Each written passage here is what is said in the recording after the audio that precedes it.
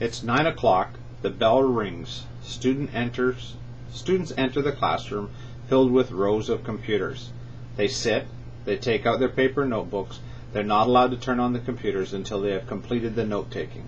The notes are displayed on an overhead in large black and white font. A few years ago, the sage on the stage created the overhead notes for his introductions to computing called information processing. The resources for the daily contents are products of the teacher's brain and textbook. The students tend to ask the all too common single question, will this be on the test? The students do rote memorization of the facts from their notes to pass the weekly test. According to Fulton, classrooms of today resemble their ancestors of 50 and 100 years ago much more closely than they do today's hospitals' operating rooms, business offices, manufacturing plants, or scientific labs. If you put a doctor of 100 years ago in today's operating room, she or he would be lost. Yet if you place a teacher of 100 years ago into one of today's classrooms, he or she wouldn't skip a beat, according to Moldash. This classroom is not an exception. Even though it is a computer classroom, the transfer of information is still done in the traditional fashion. One Friday, the teacher enters the classroom, eager to prepare for the up-and-coming class. The information processing class was scheduled to begin in about 30 minutes. Putting the overhead on the projector, the teacher attempts to turn it on only to discover the bulb was burnt out. As he prepared to venture to the office to get another bulb, he starts to think about the classroom, his ability to make web pages, and how the computer might be a better way to give the students their notes. So in the remaining 30 minutes before the class begins, he quickly took the day's notes and placed them into a website. He wrote the URL for the daily notes on the board, and when the class entered, they were told to turn on their computers, go to the URL, and copy down their notes. This was the beginning of the first online course in the division. Over the next couple of weeks, the teacher created notes, then tried a test online, and in time transferred his approach to teaching, and a complete course was created. This was the catalyst and the environment in which the Saskatoon Catholic Cyber School was designed. Education needs to reflect the reality of the students living in the information age. The burnt-out overhead projector was a catalyst for the creation of the first online course and a proposal to develop other courses, and in time has grown into the largest cyber school in Saskatchewan. The Saskatoon Catholic Cyber School is an attempt to answer the challenge of transforming education to welcome the digital native and information age. This attempt required the sage on the stage approach to be transformed into the guide in the side. Digital immigrant teachers can continue to think that it's possible with a dated system of education to compete within the four walls of our face-to-face schools with the information age, which is the reality of the digital natives. An information age with connected students having instant information, communications, multimedia, and entertainment and social networking tools is a new era that no teacher can realistically compete with using the current educational approaches. In the past, technology has been used as a supplement to education. As teachers become more comfortable with technology, it becomes support for education. But until it becomes integrated with education, we will not be preparing the students for the world in which they will live. We need to connect our students and connect them to their world. Levin and Erfed have best described the catalyst for this progressive initiative. Nonetheless, students themselves are changing because of their use and reliance on the internet. They are coming to schools with different expectations, different skills, and different resources. In fact, our most internet-savvy students told us their schools, teachers, and peers are at times frustrating, illiterate, naive, and even afraid of the online world. Indeed, students who rely on the internet for school, who cannot conceive of using it for their schoolwork, may ultimately force schools to change to better accommodate them. Levin and Arfed point out that many schools and teachers may not have yet recognized, much responded to, the new ways students communicate and access information over the internet. They are the wired world's children. They have grown up surrounded by TVs, mobile phones, computers, and the internet. These kids have new needs, new capacities, new capabilities. They're significantly different in nature from the students born before the existence of the wired world. The Media Awareness Group found that of the Canadian families surveyed, 82% say they have used the internet, and 73% report that they have internet access in the home. The business community has started to recognize the need for students to acquire internet skills, as stated in the report of the Canadian E-Business Opportunity Roundtable in 2001. Much of our attention today is focused on attracting and retaining the existing pool of e-talent, while not enough focus on cultivating the next generation of e-talent. Internet literacy, the foundation of skills for e-business acumen, must be laid in elementary, secondary, and post-secondary institutions across Canada. The SCCS is a subsystem of the Greater Saskatoon Catholic School System. Every part's worth does not simply depend upon its role in its localized subsystem. It also depends on the relationship with the rest of the parts, the subsystems, and the entire system, as well as its relationship with the potential parts that are not yet part of the system, as well as past history and relationships of the system. The Greater Saskatoon Catholic System Executive Council is comprised of 5 superintendents, each responsible for programming and personnel in his or her geographical area of the city, and an assistant director and the director of education. In 1999, this council recognized the change in their students' world and the pressure to meet the demands for this change. Recognized, fueled action, so began the development of the Saskatoon Catholic School Division. Approximately 85% of the students currently registered in the SCCS, or the Saskatoon Catholic Cyber School, are taking 1 or 2 online courses, pursuing the remainder of their courses in a face-to-face school within the Saskatoon School Division. 10% of the students are recent high school graduates who are upgrading their marks, or taking the remaining classes needed to fill their grade 12 graduation requirements. The remaining 5% of the students are from out of the division or out of the country. The Director of Education is appointed by the Board of Education. As Chief Executive Officer, the Director is a senior advisor to the Board in all aspects of the division's operation. Below him or her, there are 3 major divisions: Learning Services, Human Resources, and Administrative Services. The Learning Services Division is headed by 5 superintendents who report directly to the Director of Education. Each superintendent is responsible for the day-to-day operations of all the schools in one of the 5 administrative units. These operations involve facilitating the development, implementation, and maintenance of school programs, student services, curricula, teaching, and learning practices with each administrative unit. Each unit is made up of a mainstream high school and a number of elementary schools. The Human Resources Service Division is headed by a Superintendent of Education who is responsible for personnel, support functions, staff professional development, occupational health and safety. This superintendent reports directly to the Director of Education. The Administrative Services Division is headed by a superintendent as well, who is responsible for directing the financial affairs of the Board of Education and the provisions of the facilities. This superintendent also reports to the Director of Education. Divisions are made within the administrative structure by an executive council. This council is responsible for the day-to-day Board of Education operations. The council consists of the 6 Directors of Education, the Director of Administrative Services, and the Director of Education, who is also the chair of the council. There is also an administrative forum which provides for consultation, communication, and integration of efforts in planning and management. This forum is made up of the senior administration of the division, superintendents, consultants, principals, assistant principals, and the Director of Education can all be members of this forum. This forum is chaired by the Director of Education, members, and the members may differ from meeting to meeting. The members for each of the meetings are designated by the Director of Education.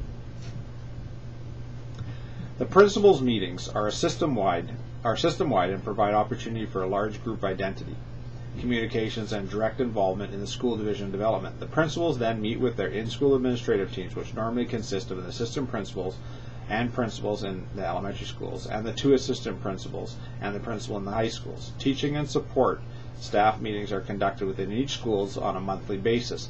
At the elementary school level, these are chaired by principals, while at the high school level, they're chaired by the elected staff presidents. For communication to be effective in large mainstream high schools, it is necessary to have an advisory council. It is made up of department heads who are appointed by the principal of this school. Each department has a weekly meeting to assist in communication. The Saskatoon Catholic School the Saskatoon Catholic Cyber School started a project which was placed within a mainstream high school. It was placed within a high school because they had the physical space to house the pod. At the beginning, the project was run by a teacher who was appointed as a project leader. This project leader at the time was involved in the organizational structure of the division by being a staff member of the Holy Cross High School. As the project grew and the demands for policy making and future planning expanded, the project leader became an assistant principal at the hosting high school. During this growth period, 2 superintendents and the principal of the hosting high schools were all involved in the decision making of the cyber school. At this time, the administrative structure for decisions making has shifted to 1 superintendent, and the assistant principal in charge of the program has more students than the hosting high school. The teaching staff of the online school was recruited because of their content expertise within courses rather than their facilities with technology. All teaching staff was and is part-time and has taught conventional classes in the school division. Tunison and Noonan in 2010 explain it best: a course development model in which teachers develop empathy for students' frustrations as they work online. Each teacher was required to develop both the content and the technical aspects of their course. By August of 2000, the first 4 courses were ready to be delivered in the Saskatoon Catholic Cyber School. During this first year of online course offerings, a total of about 156 students took advantage of this educational opportunity.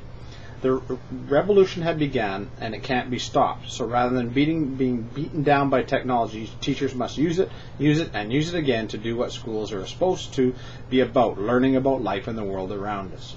Regan in 2002 made this quote. With very little advertisement, the school grew rapidly. The students were sharing their cyber experiences with their peers, and by August of 2001, 8 courses were ready and 310 students enrolled.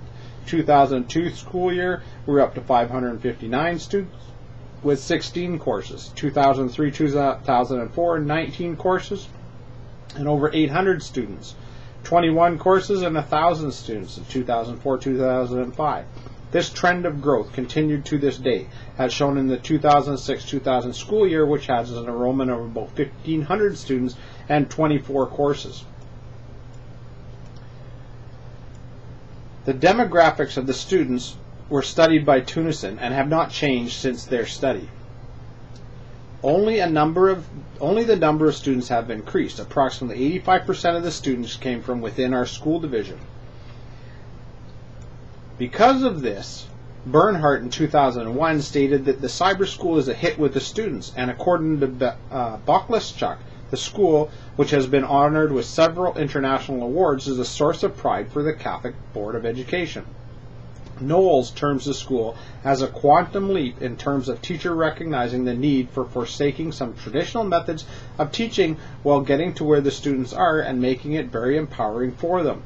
By almost all measures, the school has been considered a success. Since the school's inception, Darren Cannell, which is me, has been the project leader, assistant principal, and the administrator. The Greater Saskatoon Catholic School chose him as the person who would design, implement, and administer and grow the initiative.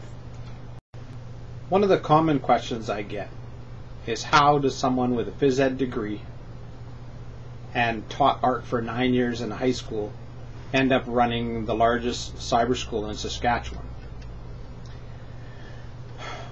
What had ended up happening is I was given a grant by the provincial government to create an online art gallery. So what I did is I learned HTML by reverse engineering HTML pages. So I got a web page, I looked at the source, and I figured out how they actually made web pages. And then I created the first online art gallery in Saskatchewan. With this experience of being able to build web pages, I was getting known as someone who knew something about computers, and it became a hobby of mine, and I was very interested, so I started to learn more and more. And the school at the time asked if I would be willing to teach some grade 9s information processing during lunch hour, which I said I don't have a problem doing that, and I thoroughly enjoyed it. So then they asked if I would be willing to teach a grade 10 information processing class. I said that was fine, and I started to set up that course. As I was teaching that course, and I had put all my notes onto overheads, and the students would come in and they would sit down and they would start to write down the notes. When they're finished that, they could turn on their computers and then start the assignments for the day. What ended up happening is a burnt out overhead projector was what was responsible for myself trying out web pages for teaching online courses.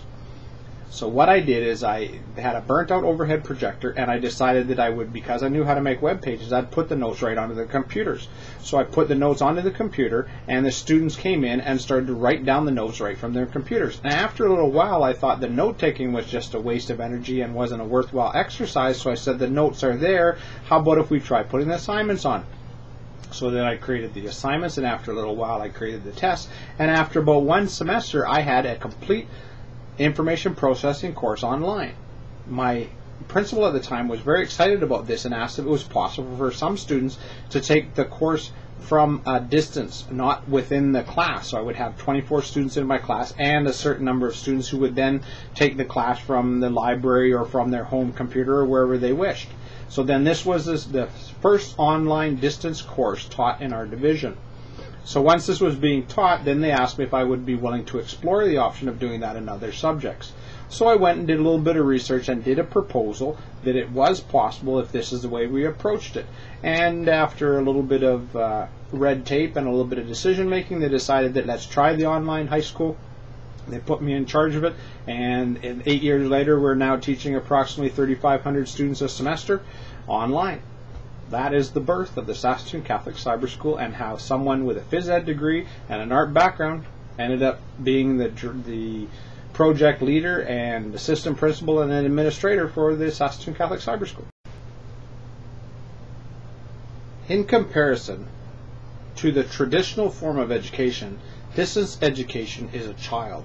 This child is trying to be accepted by a threatened adult, the traditional form of education.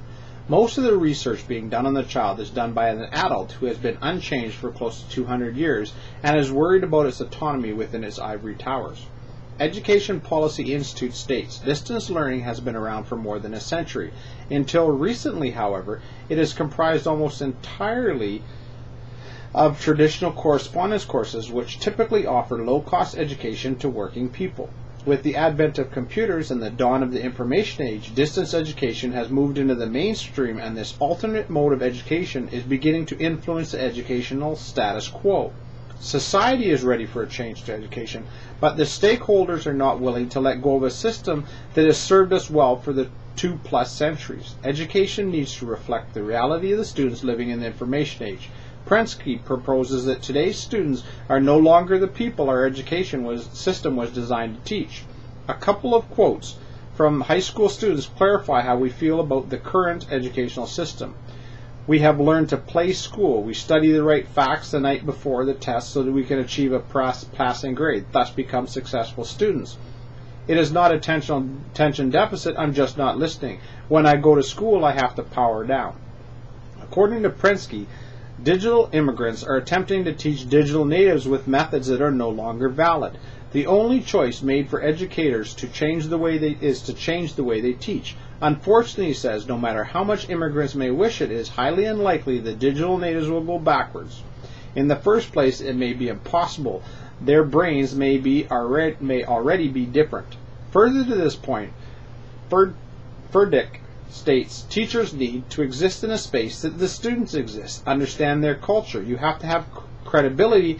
If you'll have no credibility, if you're not where they are.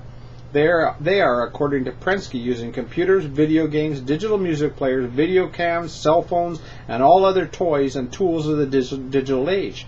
Today's average college grad have spent less than 5,000 hours of their lives reading, over 10,000 hours talking on cell phones, but over 10,000 hours playing video games, not to mention 20,000 hours watching TV, and sending 200,000 emails or instant messages. The current approach to education has resulted in a dropout rate of 9.4, and only 28% of the grade 12 high school students believe that schoolwork is meaningful. 21% believe that their courses are interesting, and a mere 39% believe that schoolwork will have any bearing on their success in later life. Since the partnership between personal computers and the internet and education, it has become less clear what defines the traditional form of education.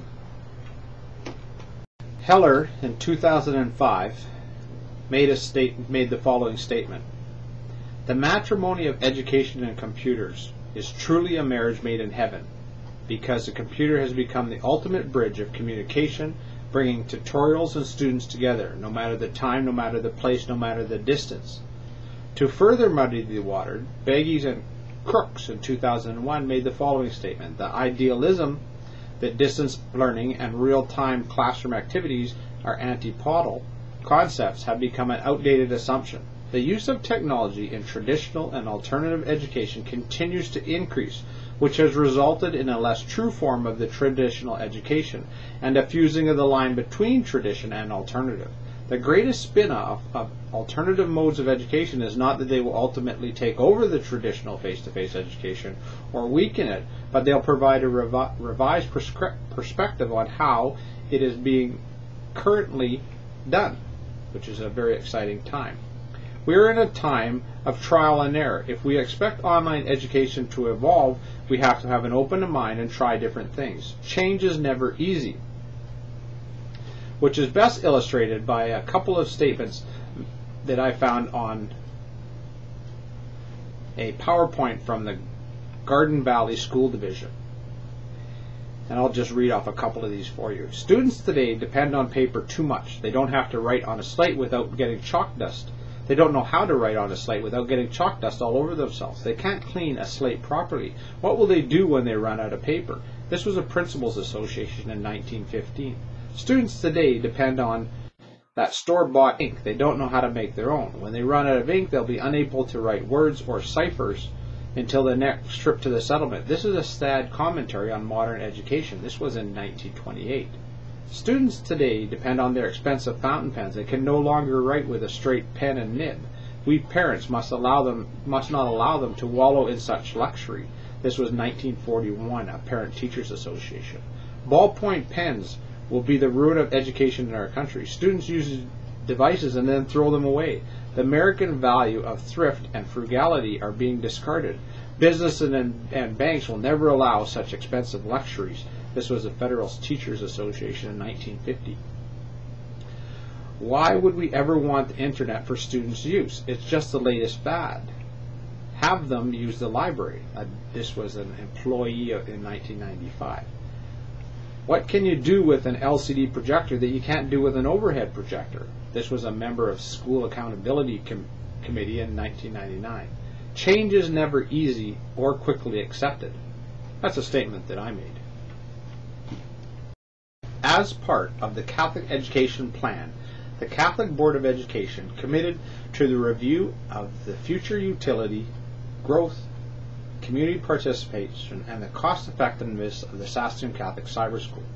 A committee consisting of a cyber school principal, assistant principal, the computer consultant, the extended learning consultant, and the superintendent in charge of program began this review. The following is a result of this review. Recommendations for the future. The Saskatoon Catholic Cyber School continues to serve the needs for students currently registered in the Saskatoon Catholic Schools by providing programming options for students in grade 9 to 12, provide enhanced online learning resources for elementary school students, and it further recommends that a steering committee be established to make recommendations for course and content and delivery and development.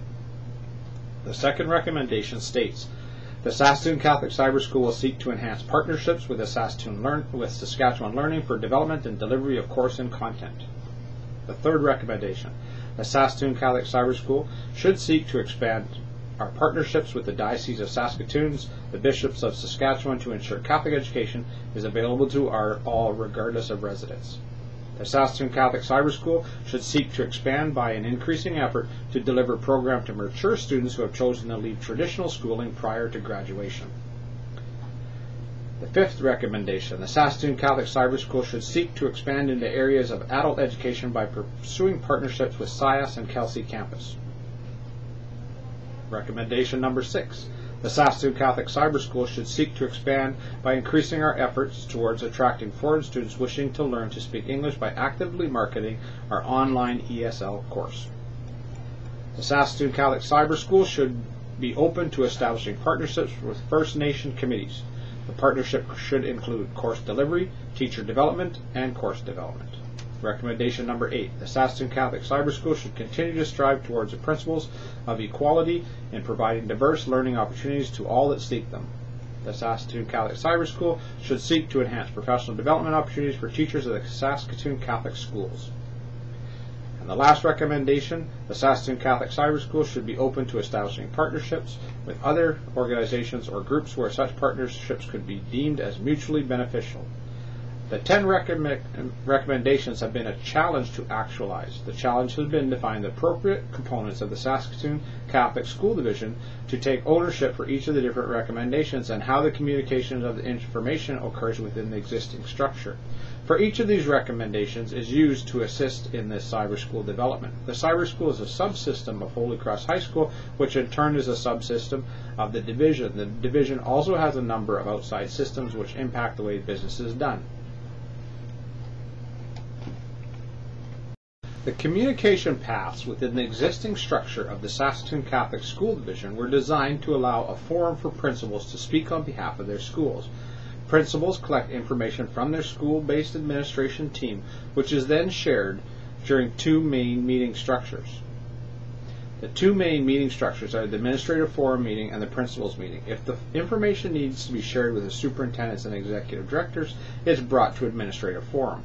If it is needed to be shared with other schools, it is brought to the principals meeting. This system works because each principal is speaking on behalf of his or her school.